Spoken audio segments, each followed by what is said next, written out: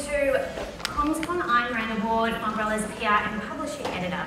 Thank you for coming along. Today is our fourth CommsCon. I'd like to start by thanking our sponsors and supporters. Essentia, our headline sponsor, Logan Research, who is our coffee partner, and they'll be in the catering area all day to give you your coffee here.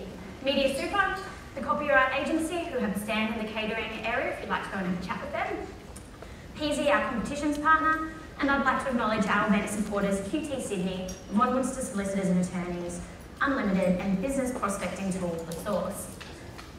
The world of PR is changing at a rapid pace. Today's conference is about collecting a snapshot of some of the issues, challenges, and opportunities facing this industry. Today, you'll be hearing from a range of PR and communications professionals, including a number of social media influencers and our dedicated influencer stream, which is a first for CommsCon. We'll talk about how the PR and communications industry is changing and evolving, and what PR is now as a discipline. You'll hear exactly how important having a crisis communications plan is, how to create newsworthy content, and just how New Zealand pulled off the PR stunt of the year with the creation of the McWhopper.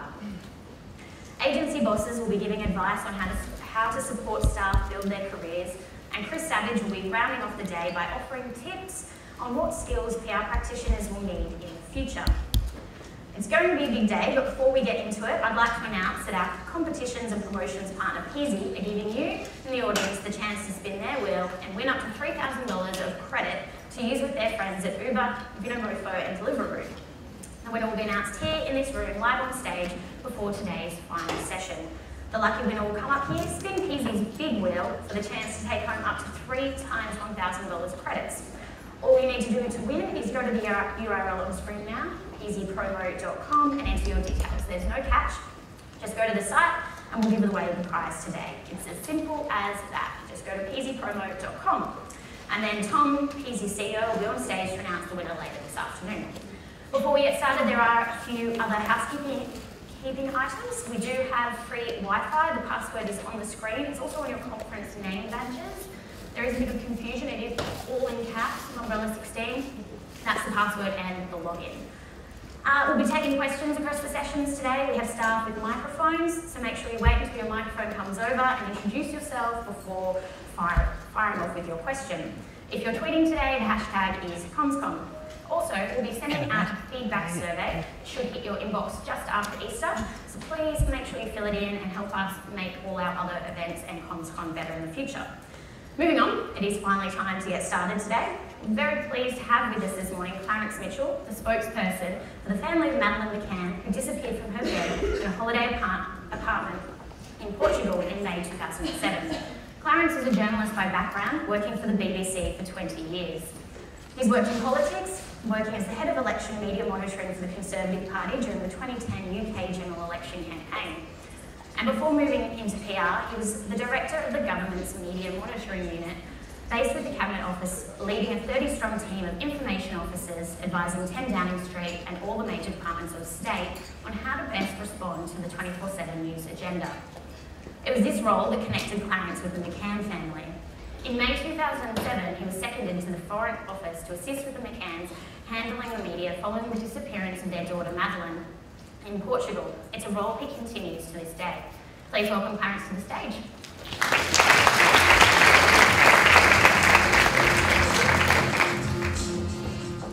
Good morning, everybody. I just flew in yesterday, so if I sound a little spaced out at times, I do apologise, but I'll try and stay awake as we go through this. Miranda, thank you so much for the introduction. Thank you to Mumbrella for the invitation in the first place. It's fantastic to be back in Sydney. I haven't been here for nearly 20 years, I'm afraid to say. I'd love to have come back sooner, but I was here last for the BBC when Michael Hutchins died, and I had a similar flying visit then to cover his funeral. But it's wonderful to be back. I'm going to try and compress 9 years of communications activity into around about 20-25 minutes. So by definition, some of this will be quite top line and quite brief. But we're very happy to take questions afterwards and to go into any areas that I perhaps don't touch on to your complete satisfaction. As I say, it's wonderful to be in front of so many communicators. I feel like I've got a peer audience here, so please don't judge me too harshly. Essentially, Madeleine, that's the now world-famous picture of her when she was 3. She was nearly 4, just a few days short of her 4th birthday, when she went missing in May the 3rd of 2007. You wouldn't believe it, but that's nearly 9 years ago. It doesn't feel like it, but it is. I'm already getting bids from some US networks for interviews with the McCanns for the 10th anniversary next year, which is crazy if you really think about it. But it was a story that shocked the world, still does, still has the capacity to shock. It still is maintaining traction as a media story across all countries. Here in Australia, we've had aspects of it come towards us as well, with various sightings and other cases that have allegedly been involved, but of course weren't. But one of my jobs is to deal with exactly that. When stories develop, they can develop at the drop of a hat across the world. We had one in Paraguay just last week, which turned out to be nothing again, but it generates an awful lot of media traction around the news cycles. So, as I say, I'll run you through a little bit of, I'm going to try and outline why it became the story it has become, why it is maintaining that degree of traction to this day, my role in helping to maintain that and acting as a spokesperson for the family, and some of the things that we've done to try and keep the story current. There is a natural media desire to know the outcome, so to a certain extent I have some of the media on our side already, but we still have to be creative. We still have to be intelligent about what we put out there and when we put out there, because we are of course working with law enforcement in Britain primarily, but also still within Portugal as well. So why did the story catch fire in the way that it did? Well, essentially, it is an exceptional story in the exceptional multi-platform environment that we now all operate and work in on a daily basis. In effect, Madeleine really has become the first missing child case to really take on the capacity and power of the internet and of the 24/7 news cycle that we're all operating in. Of course, there have been many other cases. Sadly, there will continue to be many other cases, but Madeleine, not least through her own family's efforts in the first place, became the situation that was able to utilise and capitalise that power that we all have sitting in front of us on the laptop, the PC, or on our smartphone. Why did we get the likes of David Beckham coming in to support us very early on? Why did we get certain newspapers? News of the World, of course, no longer exists. That's another story. I'll tell you about that separately. We had our own run-in with them. But why were they able to collate a reward like that? They maintained that was their reward. It wasn't. It was a collection of other offers that they collated. But they put pressure on us a lot of the time because of that. Talk about that separately in questions. Essentially, Madeleine was the classic exception in the internet age. The traditional definition, if you like, of a news story for a journalist is, well, we've all heard the hoary old adage, a dog bites man isn't news, man bites dog is. Well, it's true, it's an exception to the norm, and the greater the exception, the more exceptional something is, the more people it affects, the bigger the story. And Madeleine, as a missing child case, was, of course, a big story in itself. The younger the child, the bigger the story as well. That's why a baby snatch from the maternity ward gets the coverage it does, and why the 18-year-old who has an argument with their parents and goes home, or leaves home by themselves, doesn't get the coverage, sadly. You could argue morally they're just as equal in terms of deserving coverage and help, but I'm afraid we all know the media, we all work with them, we all know their priorities, and they will always go for the youngest case. In this case, Madeleine, photogenic child, on holiday. We had the core abduction, the mystery of how come she could be taken from her bedroom on that night of May the 3rd. That mystery remains unsolved to this day. We, people who have been close to it, genuinely do not know what's happened. There is no evidence to suggest she has come to physical harm. Mental capacity, mental situation is a different matter, but essentially, Kate and Jerry, the family and those around them, myself included, will continue to help them until we have this resolved one way or another, and the media as a result have a narrative that is constantly running for them. We have the parental nightmare. Everyone who has a child can relate to the situation. Yes, you may have a view, what happened was a dreadful crime, they were victims of a crime, or that they somehow were allegedly involved. They are not. I state that categorically from the outset. They've been examined by at least 4 different law enforcement agencies. There was no question of them involved beyond the fact that they took a decision to dine some distance from the apartment on the night with their friends constantly checking. They might, I should add, they could have had, if they'd been able to have, a professional nanny service, which wasn't available at the time, it wouldn't have checked as frequently as they were checking with their friends. That's not me putting a brave face on it. They made a mistake, they know that, they accept that, they'll be the first to tell you that themselves. But nevertheless, they felt they and their friends were mounting a definitive checking system which had worked well all week until we of course, the billion-to-1 chance of what happened. But again, so parents around the world can immediately relate to that. You have the responsibility debate, I've just touched on it. They split opinion. Some people see them as the victims of a crime, which they are. Others think that well, they were somehow neglectful, they shouldn't have done it that way. That's a perfectly legitimate view to hold, one we don't agree with, but nevertheless, people do take that attitude. There's another level, who I won't talk about here in public, online. We all have our own online fan clubs, don't we, for various issues, but there is an online presence who have far worse ideas about what may or may not have happened. It's all wrong, it's all vile, and we've had to deal with that quite separately, taking legal action where necessary. And finally, of course, the class issue. These are professionals, they're doctors, this sort of thing shouldn't happen to a middle-class family on holiday in Europe. Unfortunately, it can, and it did. I have many people saying to me, oh, if it was a poor child from a very lower socioeconomic background, from an inner city area who'd gone missing, it wouldn't have got the coverage. Why does Madeleine get all the coverage it does? Well, that's not our fault. You've got to ask the media why they have focused on this one particular case. The class issue, the respectable middle-class professionals that it shouldn't happen to was, quotes in brackets, a better story for the media than the kid from a poorer background who might, in the media's worldview, have been expected to leave home or run away. It's wrong, but this is the reality of the situation I had to deal with on the ground. So it also then very quickly became a diplomatic crisis. Not only had we those journalistic triggers in play immediately, we had the Portuguese police, and we had leakage from some details that came out could only have come from official sources. I am categorically not going to point the finger at anybody here in a public environment, but nevertheless there were situations where information that was only in the official law enforcement domain began to emerge.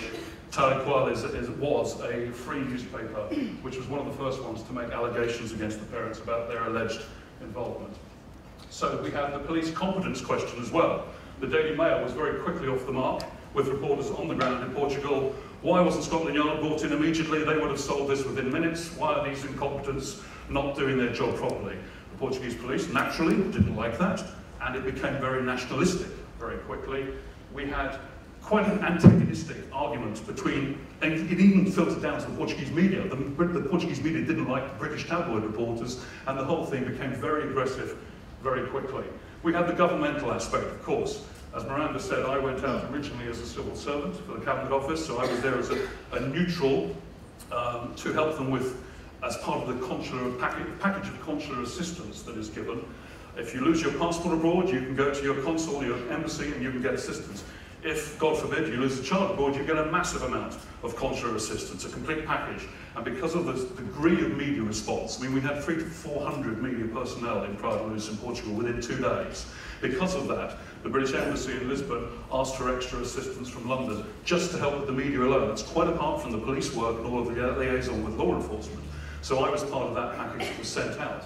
So we immediately had governmental relations with government press officers, in effect me, on the ground as well, which was another factor that gave it that emphasis as a big story. We had Portuguese pride and cultural differences. Why do these crazy Brits want to put their children to bed at 7:30 at night? They should be out with us at the table having wine till midnight. That's just how it is, and a group of doctors and friends who wanted to put their children to bed. They'd actually tried to eat off the site of where it happened, the Holiday Inn. For some evenings early on in the holiday, it hadn't worked, the children were fractious, so they decided to eat on campus, but close to their apartments. That was one of the reasons why they were eating in the tapas bar on the night it happened, and then they were mounting this checking system, as I say. So, then of course official leakage, I've touched on that already. We had a lot of that later on, particularly in around September, about 3 or 4 months in, when they were given this arguido status, as it's called in Portugal, which technically means suspect. It doesn't mean suspect in the sense of a serious crime. You can be issued with a parking ticket and be an arguido. It just means you're a person of interest to the police inquiry. But again, that very word, arguido, developed its own narrative around it and confirmed the prejudices of many people that weren't pleased with what had happened, and also made my job a lot harder in terms of beginning to shift that perception as we went forward. And of course we had the forum debate, the multiplier effect of the wonderful joys of the blogosphere. We all blog. I'm sure I'm looking at many, many bloggers here today. Absolutely fine. Blogging is, in fact, a fantastic innovation, but in the wrong hands, with people who have a set of preconceived notions and prejudices, it can be just as destructive as sitting in a mainstream newspaper. So we had to deal with that and the constant monitoring of that. There are still 2 or 3 anti-McCann forums in existence to this day who still rail against the situation. They are all wrong, I might add. So my job was to assist the family in turmoil. This was after they got back to Rothley in Leicestershire, the British Midlands, where they live. I treated the situation as a journalist would. It's very easy to say that as a former journalist, but in PR, I think if you come at a situation, whether it's a piece of corporate comms, whether it's public affairs, whether it's a piece of branding or marketing exercise, look at it as a journalist would, through journalistic eyes. Answer the questions, pose the questions that the journalist will ask. If you're halfway towards answering those properly and can give a degree of exceptionality to your proposal, whatever it may be, whether it's crisis, whether it's corporate, you are halfway to getting good coverage and to working and developing a good relationship with the journalists. That's what I had to do very quickly. I had to build very rapid relationships with the media on the ground. I'd worked for the BBC. If anybody has worked for the BBC in the past, or perhaps ABC here, some people thought I was still working for the BBC. They didn't realise I'd left 3 years earlier. It was so big, they thought I was out there to cover it for Newsnight. So I was able to say to them, no, I'm here in a government capacity, but we know each other, so that helped again. But I also had to deal with the local indigenous media, the Portuguese, many of whom were quite resentful of the fact that international media had suddenly flooded in and was giving their resort a bad name in their eyes. They didn't want to share any material. In Portugal, I think if they think the term a pool means something you swim in, they had no idea of sharing material, so part of my job was to overcome that very quickly and to be straight with them. I didn't speak Portuguese or indeed Spanish, but with an interpreter I was able to say, essentially, you be straight with me and I'll be straight with you. And that took nearly a week for them to believe that, but I offered them equal access and equal facilities for photo ops and chances to talk to the family with police liaison on an equal basis, and that began to assist the format, and the relationships began to build as a result. We had to immediately rebut, balance any inaccurate stories. Initially, they didn't really happen so much. It was very straight reportage. This has happened today, the police are saying this, the police aren't saying that. One of the problems we had over there was Portugal has a law, the law of judicial secrecy, where it's a criminal offence for an officer or anybody connected with a case to talk about it at all. You can't even confirm someone's been arrested, you can't even confirm the time of day, frankly. That was the official line, so the journalists weren't getting anything on the record, but boy were they getting stuff off the record. And that was then coming back to the British journalists who wouldn't get confirmation either, and they would run it unchecked, unsourced. It was madness. We had a story that would appear on Monday saying black was white. On Tuesday it would appear in the Portuguese press, no source. On Tuesday it would appear in the British papers, no source. And on Wednesday it would be re-repeated in Portugal as the illustrious Daily Mail or Daily Express of London has run this. It was a spin cycle of insanity at times. So we had to deal with that as best we could with each particular situation. We had to challenge some of the preconceptions. They thought, as I said, there were cultural differences. They couldn't understand why this had happened in terms of the local population as well as the local media. And then there were the differences between the two sets of journalists on the ground as well, which made their own cooperation difficult and our central liaison with them more difficult at times. And of course, at heart, this was a comms campaign. At times it didn't feel like it, it just felt like daily firefighting, but essentially I had to sit down with Kate and Jerry at different times and say, right, we've got to define our central theme here, we've got to define our core messages, our key messages. You need to stick to them in the interviews that we're doing. I will stick to them in the public communications that I'm performing. And essentially the focus was always trying to bring it back to finding Madeleine. That seems so obvious, it shouldn't have to be said, but over there, it became this daily soap opera. And the actual search for Madeleine, the operational side, was somehow lost in the mix very frequently. That was in Berlin when we were there. We had an entourage of media with us at every stage, pretty much for the first year, every day. So I had to establish that narrative very quickly. As I said, the family used the internet themselves. John Corner, a godparent of Madeleine's in Liverpool, he was already pumping out high-definition video material of Madeleine from previous birthday parties and family events, even before the Portuguese authorities had confirmed that she was missing. There was so much material on Madeleine coming into the BBC central newsroom, into the hub that brings in all the social media, the user-generated content, as they like to call it, that the BBC actually had to tell the family to stop sending us this stuff. Who is this girl? We don't even know her. And it was only later that morning that finally, grudgingly, confirmation came out from Portugal that yes, police were looking at this and that a British child had gone missing. So again, it was the harnessing of the capacity that we all have with access to the internet and the ability to download that became a very quick early factor in why this established traction so quickly.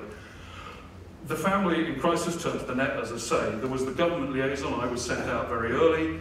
Then there was this tension between the Portuguese media and the UK media, which I had to basically form 3 or 4 briefing points. The media, as you know, huts in packs.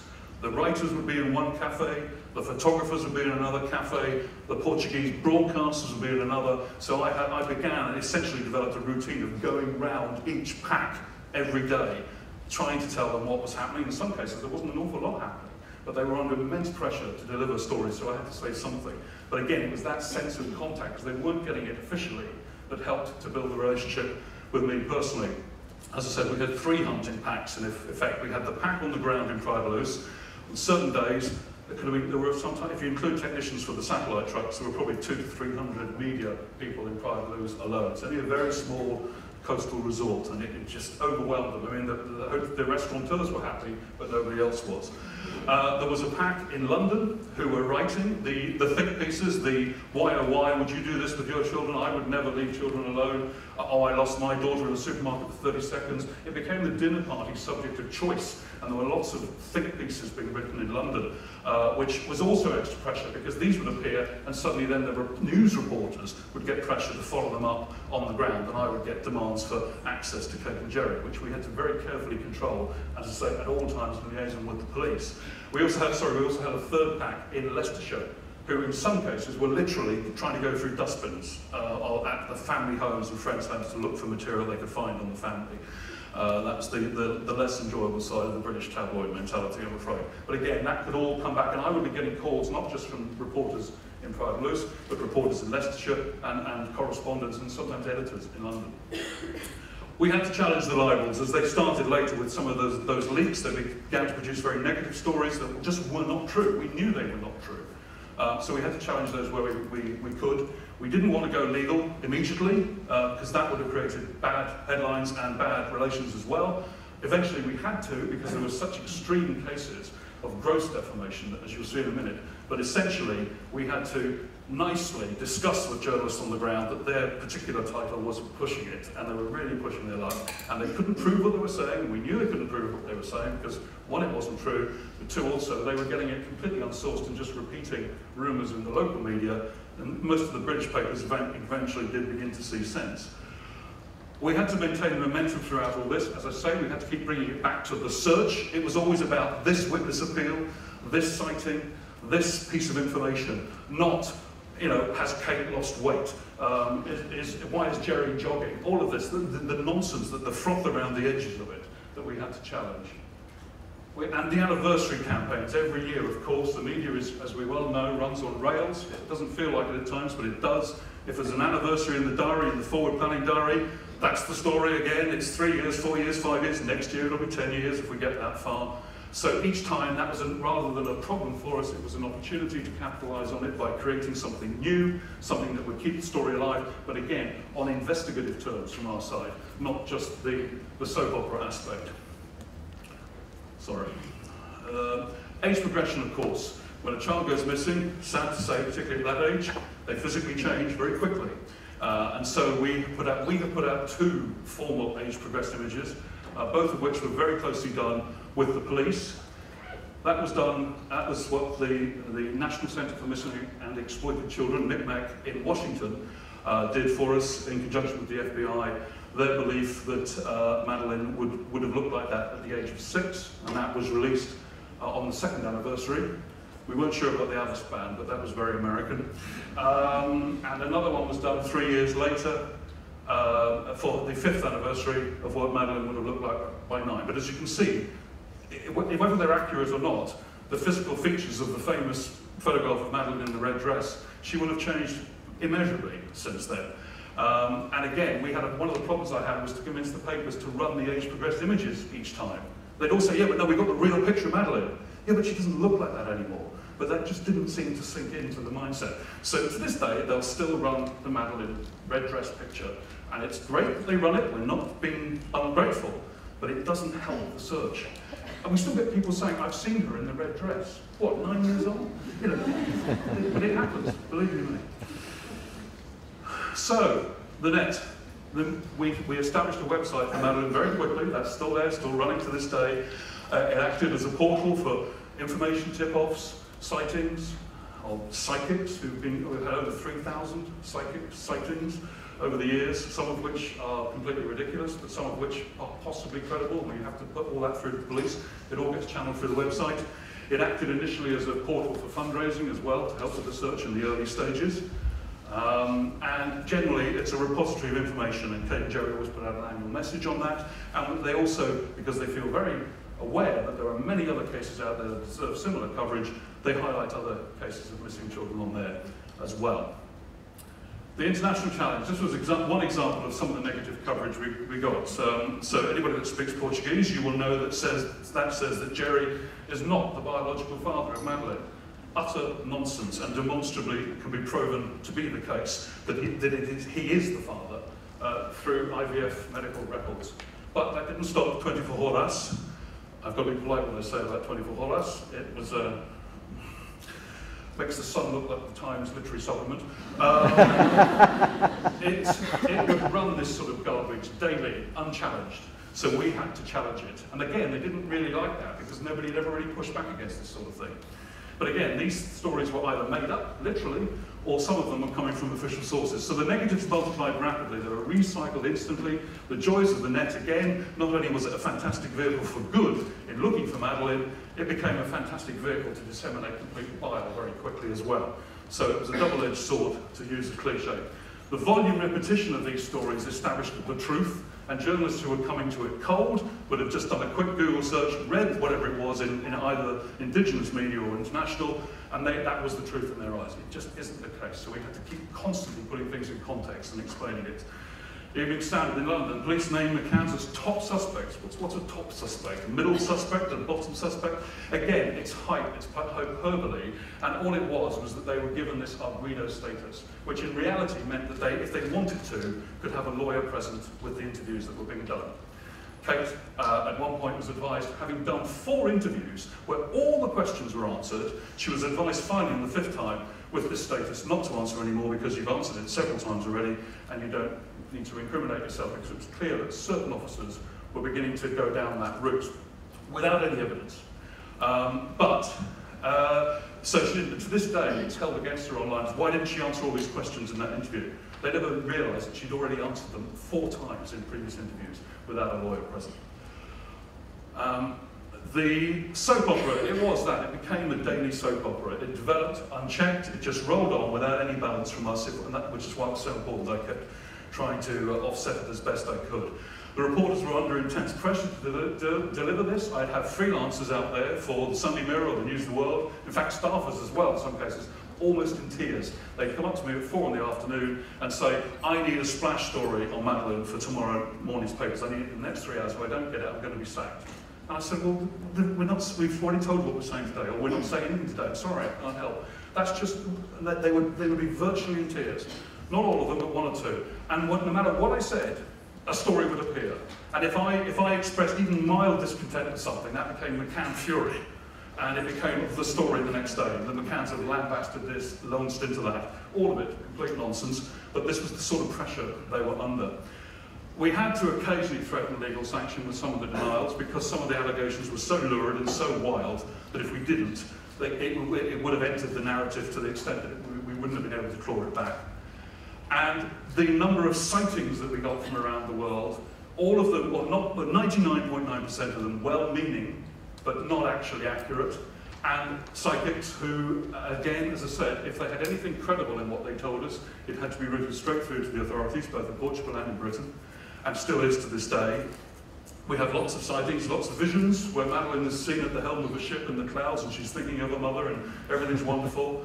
And we go, well, thank you very much, but that's no good. But you'd be amazed, some psychics have half a registration plate, they have a seat number of an aircraft where she's on, all that sort of thing. If there's anything that can be checked out and is even vaguely credible, it goes through to the authorities. We've had armed police meet aircraft in Spain in the past because we were told she was sitting with a man on a particular seat number on a particular flight. And of course, the flight existed, and there was a man in the seat and another child, but it wasn't her. So, all of this, we can't afford to ignore any of it, even this far down the line. The political challenge.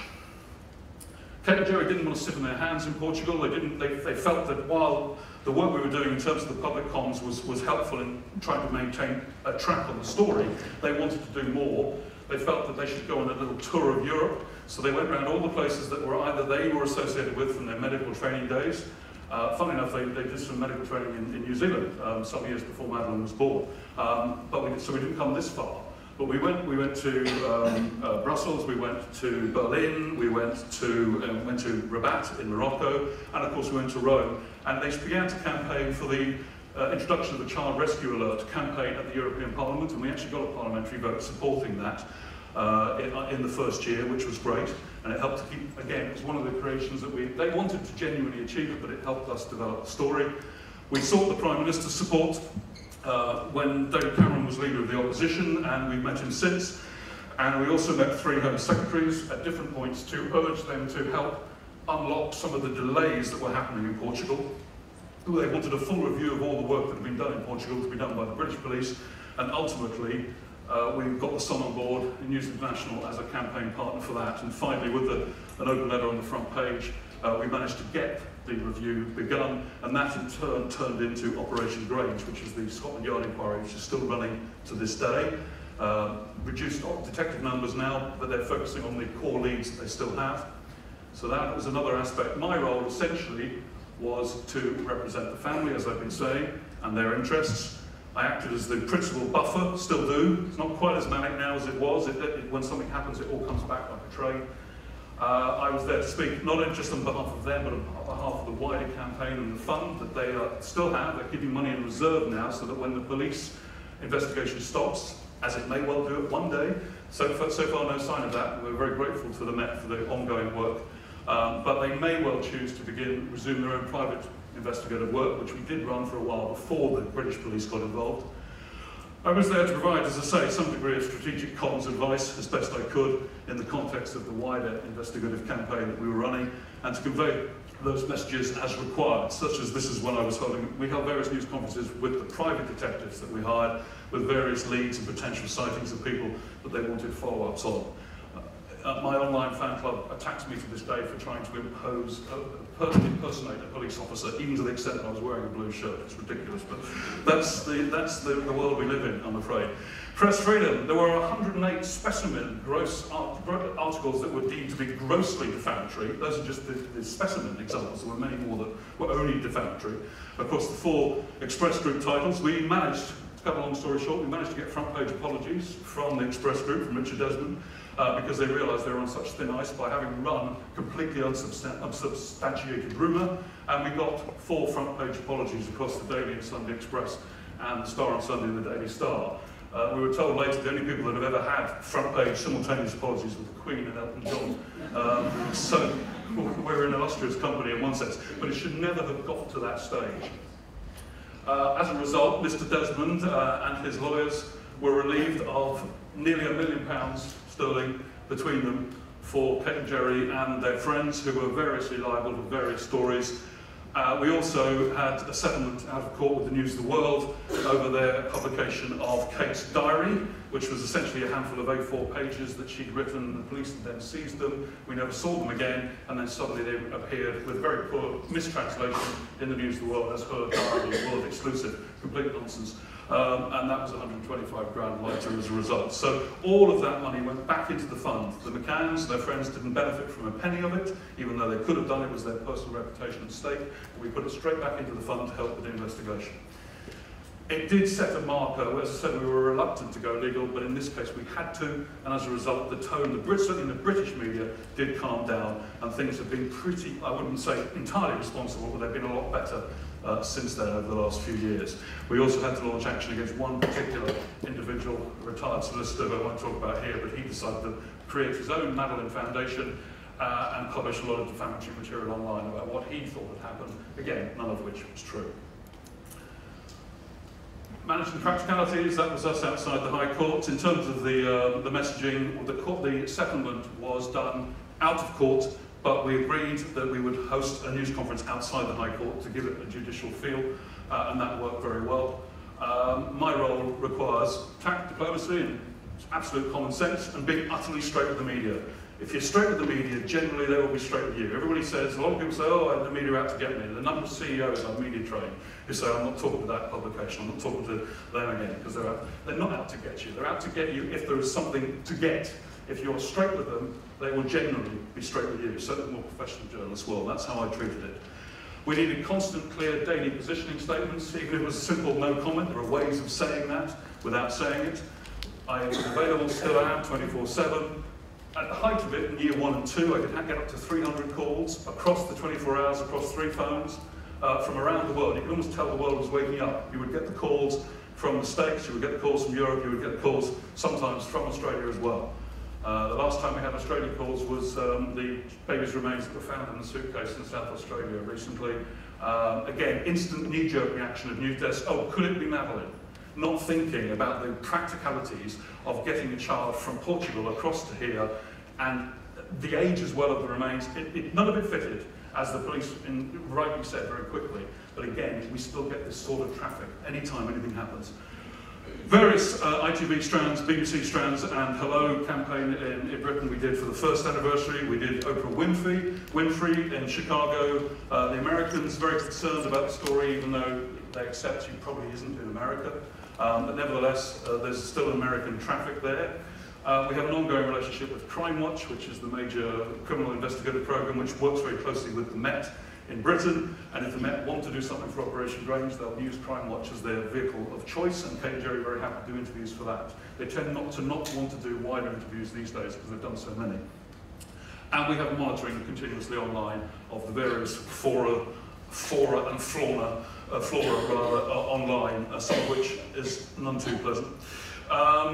Again, very briefly, I'll trot through this. We had, at the height of it, over 400 interview bids on the table at any one time. Nothing like that now, of course, but that was the sense of the scale of it. The initial inquiries in anniversaries required substantial rollout across all platforms. As I said, it's a multi-platform environment we're operating on this. It's not a simple case of just talking to 1 or 2 papers. We had to craft interview opportunities, pictures, the age-progressed images in conjunction with the relative law enforcement bodies had to be timed so that we could get into the news cycle. The knick-knack image I showed you earlier was timed to work with the Oprah Winfrey team, so we got maximum US television exposure. And there was, of course, daily liaison with not only the family themselves, Kate and Jerry themselves, but with the financial backers. There had a lot of people come in to offer them support, which was very good, very gratefully received, their lawyers and the private investigators when they were running. I'll trot through these again briefly, where we're tight for time. So that was the image for Knick-Knack, and that's the sort of coverage we got at the time. That was 2 years in, and all of the British tabloids splashed on it, which we were very grateful for. But in a sense shows you the scale of the appetite. And then with the 5th anniversary, which was 9, that got coverage, but they were still insisting on using the red dress image, which sort of defeated the whole point of having an age-progressed image in the first place. We had a trip to meet the Pope, the then Pope, Pope Benedict, just in the first few months, very soon after she went missing, partly because we were told, I was told privately, that the Holy Father himself was watching it on television and was concerned. Kate and Jerry are Catholic and were very open about their faith.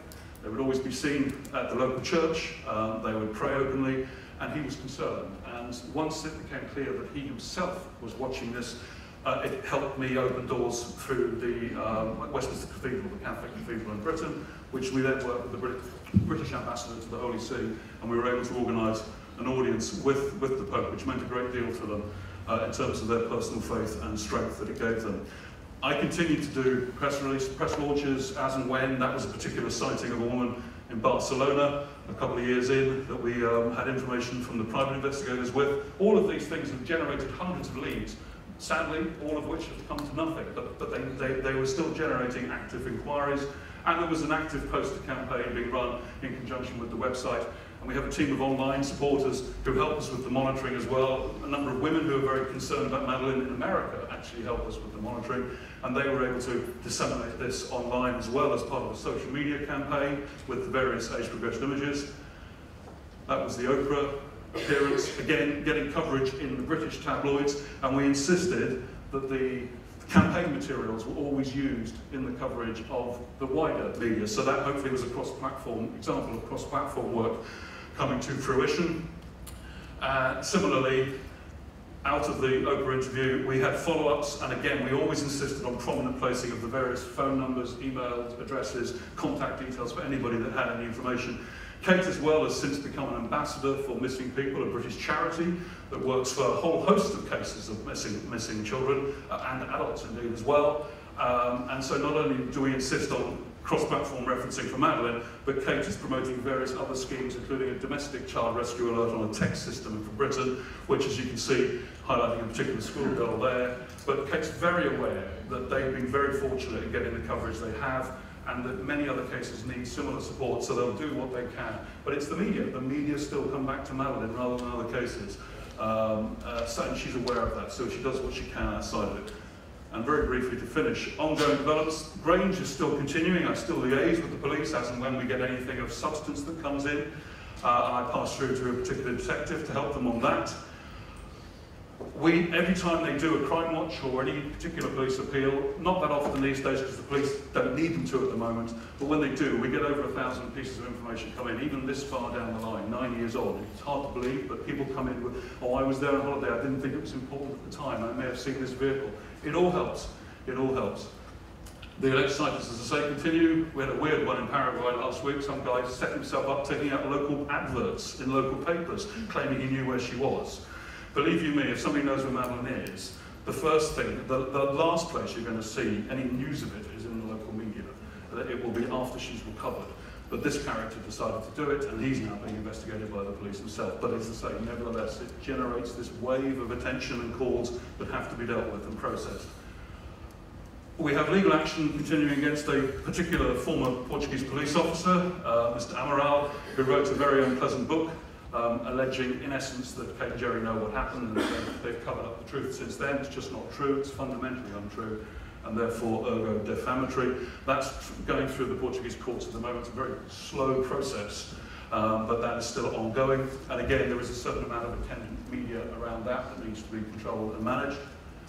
And finally, as I said at the start, next year will be 10 years. Doesn't feel like it, but I'm already getting bids. I had CBS and NBC on to me last week saying, can we do a 10th anniversary interview with Kate and Jerry, which rather presupposes we still won't know what's happened in a year's time. So one, it's slightly offensive in its own right, but two, it just shows you the scale of this, and in a way, a sign of the success, if you like, of the campaign so far, that there is still that level of interest. But as I say, Kate and Jerry remain incredibly grateful to everybody that supported them all the way through, and in particular, they're very acutely aware of other cases that they want to lend their help to, and they will always do that where they can. They've actually formed quite a few independent relationships with other families who've had similar situations, differing ages of missing people, but they've maintained a lot of very strong private relationships and friendships as a result, as a result of it. And finally, just to close this part, that's who we're doing it for. That's who we continue to do it for. Madeleine is still out there. We genuinely don't know what happened to her on that day. There is nothing to suggest that she was physically harmed, as I say. And on that basis, Kate and Jerry and myself, everybody involved in it, will go on believing that she may still be out there and can be found. Every time that Kate and Jerry, and they're any human like you or I, every time they get a moment's doubt in their minds, a lot of people say to me, oh, she must be dead, why are you bothering? Many people here may think that. I genuinely don't know. They don't know, and so they say to me, we still need to have hope, but it's hard. And then something like J.C. Lee Dugard happens in the States, the girls in Cleveland, Natasha Kampusch, Elizabeth Fretzel, Sean Hornbeck, other cases where people have been held against their will, in some cases 18 years. Very rare, Mainly in America, but nevertheless it can happen. So Kate will turn around to me and say, well, actually, I'm not wrong to keep hoping. And they will do. And if it was your child, you'd say the same. So they think it's as logical to keep believing that she might be alive as it is illogical to actually think that automatically she must be dead. There's no evidence of that. And so that's why I continue to do what I do. Thank you very much for your time.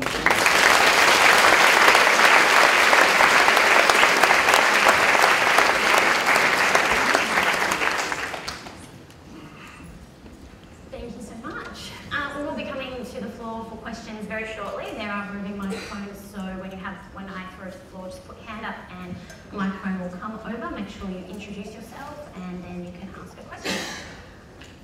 Nearly 9 years, heading into the 10th anniversary next year. How did you cope when audiences start to switch off and start to say, oh, I don't want to read about Madeleine anymore, and the newspapers start to say, oh, we need a new headline? And how did you cope with that sort of media saturation and convince them to stick with the story? We were very aware very early on that there could easily become a sort of boredom threshold, certainly with members of the public. That sounds awful to say about a missing child case. And no family will ever think that their case shouldn't reach that stage, of course, and Kate and Jerry are no exception. The news desks did start to not tire, but they said, well, we need something different. What can you give us? And so that's why the age-progressed images, one, they were genuinely done for the police. They wanted them done, and it's a natural stage in a lengthy missing child case. But those gave us very strong hooks to create new media opportunities around it. For instance, with Oprah and the 2nd anniversary, we had an Oprah team follow us around and do a documentary-style piece on the actual technology of how you do the age-progressed image. It's amazing how they do it. They actually went back and got photographs of Kate and Jerry at the same age of Madeleine.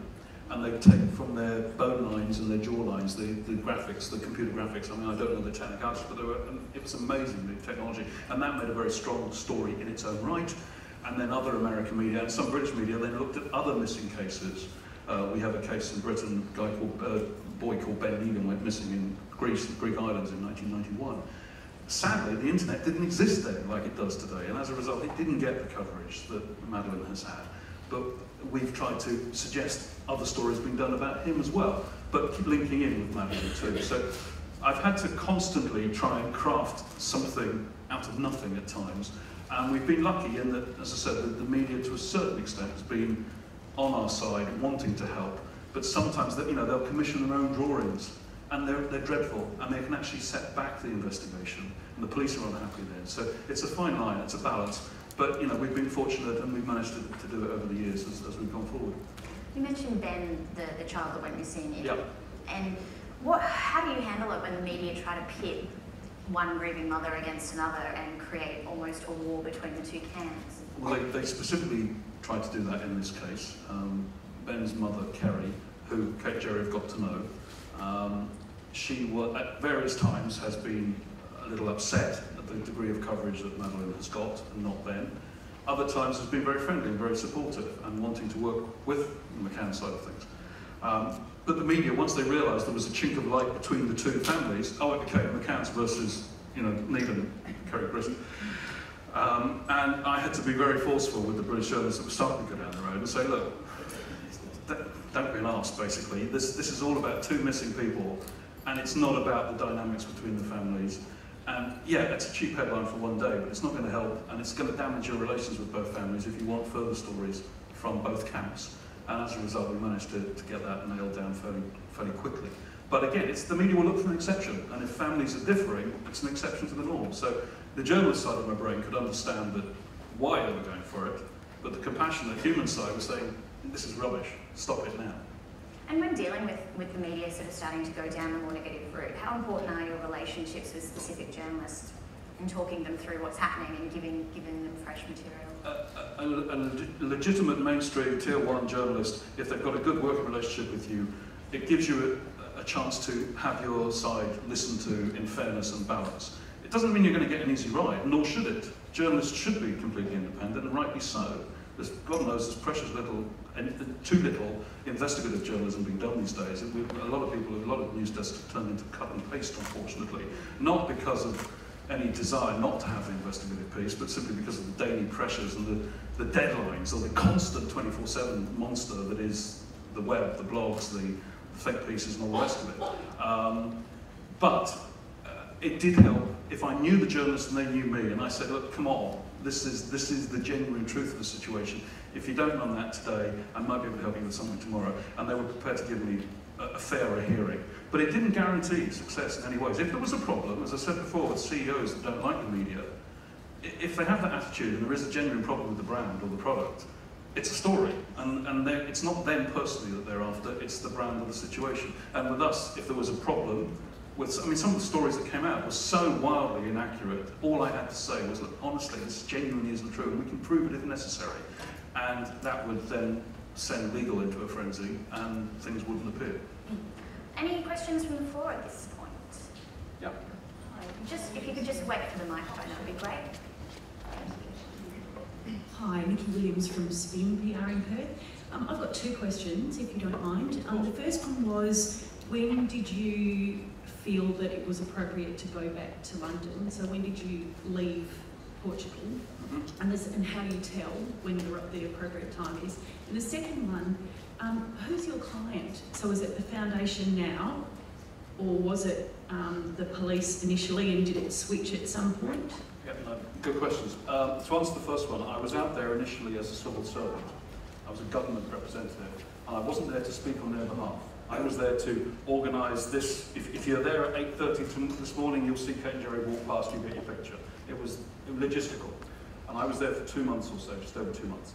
And then I was brought back to London because of cost, because in fact there were questions we raised in the British Parliament about why is this one family getting such a degree of attention and support. It was simply because of the media response. It was phenomenal. As I said, we had 300 or 400 people on the ground, so it wasn't just me as well, there were 1 or 2 others from the Cabinet Office that were there to help as well. But I was brought back. Then when they had this arguido status put on them by the Portuguese authorities, I wasn't even allowed to talk to them. And why should I? As a government representative, I wouldn't talk to somebody who's technically a suspect in a foreign jurisdiction. It was only when they got back in September that a number of wealthy backers had offered their support, people who didn't know them, including Richard Branson, J.K. Rowling, and 1 or 2 others. And a gentleman called Brian Kennedy in the northwest of England, multi-millionaire, very kindly said to them, who do you want to do your PR? And they said, oh, we like Clarence, can you come back? Unbeknownst to me. And the next he said, right, I'll pay his salary. So I then resigned the government job and joined them full-time in September on his payroll. I was his director of comms for his chain of home improvement ventures, actually. It was quite bizarre at times. I would get calls where we're watching this new website for a bathroom. Saying, yeah, I can help, but not today. So to answer the question, who was my client? Technically, it was them and their fund, which was able to pay, or him as the backer, who was able to pay me, and then through, you should always say that the PR should never become the story, and that's absolutely right, but given the sheer focus of attention on this, for a while I certainly became a face of the story, and as a result, 1 or 2 other agencies in London, Freud's and Burson Marsteller and Lewis PR, all offered me consultancy roles. So that's how I moved into PR, and I've set my own company up just late last year. Should have done it years ago, but essentially that's what I've been doing. Any other questions from the floor? Yeah. Hi Clarence, thanks for the presentation. I'm Asha from Fox Sports. I've got a couple of questions. Firstly, when you're shaping your message or your response or your comment, I could imagine for this case you had so many people inputting their ideas and what stance you should take. Is there a sense check that you or a method that you follow to, I guess, back yourself that what you're saying is the right approach in such a sensitive situation? Secondly, when you're dealing with the media, did you offer any exclusives or was it kind of just all in and you gave everything out to everyone fairly, or did you work with certain channels, media, separately? And lastly, celebrity input and support. Did you approach them or did they come to you? How did that kind of happen? Okay, that's 3 questions, and I'll try and answer them as best I can. First one about messaging and to decide the sensitivity of it.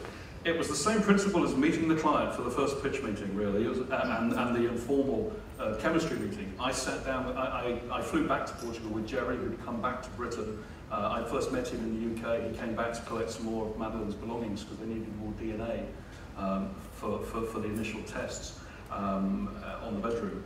And I then met Kate when I went back with him to Portugal. I didn't know them at all. A lot of people assume I knew them as a family friends. No, I didn't know them until that day. We sat down and I just said to them, look, this is going to be hard. You're in the middle of this god-awful situation, but I'm a journalist in front of you now, and I'm going to get asked this question, this question, this question, and this question, and this question, and I'm going to need answers for all of them. We don't want to do that, we don't like the media. Well, you're going to have to do this. You've got them literally outside the front door. And so we sat down and began a long, slow process of, one, me getting to know them on a personal level, but two, then developing answers that they were content with. They felt a lot of it was intrusive, and it was, but we know the world we operate in. And the basic core theme of whatever message we structured on the day, it might be around a particular story that appeared, but essentially it was always about trying to bring the focus back to the search for Madeleine. It seems screaming obvious, but it wasn't at the time. It was very easy to just react to that day's headline in that particular paper. And then it would become McCann Fury, as I say, and it would roll on. We had to try and bring it back each time to the central message. So if there was a police line, and there were precious few in the early days because the Portuguese weren't saying anything, but eventually, frankly, whenever our own private investigations began, it got a lot easier because we then had genuine things we needed to convey. But it was simply always about trying to keep the message on track, about bringing the focus back to Madeleine being missing and the search for her, not the wider family soap opera that was developing around it as part of it. Your second question was, forgive me, it was... media, so did you work with anyone exclusively, or was it just I didn't go exclusive at all, because that would have backfired very spectacularly very early on. And also, we could not claim to want the public support as widely as possible if I was only going to talk to one or two papers. And excuse my language, you're going to piss most of the other papers off very quickly if you go exclusive on one line or two. They were offering us, oh, give us this and we'll donate X thousand to the fund, give us that, and so that we're very grateful, but you're not getting it exclusive. And they all wanted the story so desperately in those early stages that they were happy to go along with that. Later on, as the appetite began to wane on a daily basis, we needed to be a bit more imaginative. And so, as I said, the Oprah thing was an example of that. That was done as a US television exclusive because it was Oprah, and it enabled us to have that platform, and that in itself opened doors into print and online. But as a general principle, we didn't go exclusive, and I still don't. And the police never want that. If the police turn around and say, can you do this interview, can you do that program, we make it available with pre-clips and press releases and all the rest of it to make it as widely available as possible, even though it may be carried on one particular title. Exclusive is fine for a one-off story, but for something that's running where you need public support, you need everybody on board. Sorry, there was a third question. The last one was just the celebrity thing. Yeah, celebrity. Celebrities, again, the support we had was fantastically, gratefully received. Some of them immediately, with the sheer weight of coverage, contacted us, which makes life a lot easier, freely admit that. And don't forget, I didn't come on board for at least just over a fortnight after she went missing. It took time for me to be sent from London. A lot of people assume I was there virtually when it happened. I didn't. There were a number of other press officers and various other agencies involved supporting Mark Ward at the holiday resort as well, rather than family per se. So when I got there, a number of celebrities had already offered their support, such as David Beckham. Richard Branson was very kind. He basically offered any travel that they needed anywhere. Philip Green from Topshop, he offered his jet. And I initially said to them, this is great, it's useful if we're going to go anywhere, but we ain't going to start getting associated with celebrities, because then it becomes the circus that I'm trying to avoid it, nor did they want to. So we very politely, but pretty firmly said, thank you for the offer. If we need it, we will take you up, but not now. And it was only when we were finally told on a Monday evening that we needed to be in Rome on Wednesday morning to meet the Pope, that I finally had to call Philip Green, and he was immensely kind and moved the plane from Britain to Faro so we could fly direct to Rome. We checked out. We didn't want to do it because of the impression it would give. You know, they were saying, we're not anybody special, we're just a normal family, why should we get this help? But we checked out the commercial flights, and it would have meant a zigzag across Europe, and we would have got monstered by crews at every airport terminal. So we thought, so we'll go with it this time. So Philip was very kind and offered us that. That's the one time we took up the celebrity assistance. So it was a degree of them coming to us and then us using it intelligently when we needed it. So we have time for one more question. I think it's that one. Hi, my name is Frances. I'm wondering how you manage the on the record versus off the record. So in my experience, you've got the legal reality and then the media reality. So, you know, we know... You mean they're not the same thing? You know, we know that if you can't sort of give them that background or that off the record and they don't have a full picture, they'll make it up. So I'm just wondering how you manage that. Yeah. Excuse me again, it's a good question. If I give you the first page of the media training manual, there is no such thing as off the record anymore. If you don't want to see it in print or on air, don't say it in the first place. And again, there's confusion as well. Off the record, unattributable, background, deep background, what does it actually mean? Don't get into that. So what I would say to them was, essentially everything I tell you today is on the record, but I ain't going to tell you much at all. I would ask your understanding, and certainly with the British journalists who I knew, it was easier, as always goes back to the strength of relationships. I would say, look, come on, you know that we can't get into that today. And that just isn't the case. I can't tell you why now, but it'll become clear tomorrow or on Thursday. Or if you don't run that today, I'm promising you, you'll have something better for Friday. Why? Because remember, we couldn't just say anything. We were having to liaise with the British police as well as the Portuguese authorities in the early days, and then later with just the British police. You had to develop a degree of trust, and I could operate better. Again, it's what I mean about knowing the journalists. Those I knew, it generally largely worked well with. With the Portuguese media, who I didn't know from Adam, I just had to be very, very careful about saying absolutely and limiting myself to absolutely what I needed to say, and being open with them as well. They were utterly amazed that a press spokesman, a British press spokesman, would help them with access. When we went to see the Pope, first of all, we wouldn't get, Philip Green didn't want us to take any journalists with us. I said, Philip, there's no point in going to Rome unless we have our own press pack with us. Okay, so finally we got a group of them, and I made sure that the Portuguese, LUSA, the Portuguese news agency, was invited, plus a Portuguese photographer, plus one of their type, even though we had various run-ins with them. Didn't matter. They were bigger and more influential in the wider public battle for public opinion than my upset about a particular story last week. So we got them on board, and they sat there open mouthed because they thought we weren't going to invite them. When I said, no, you be straight with us, we'll be straight with you. And generally, gradually, it began to shift the dial, and things began to improve. I think that's all we have time for, so please join me in thanking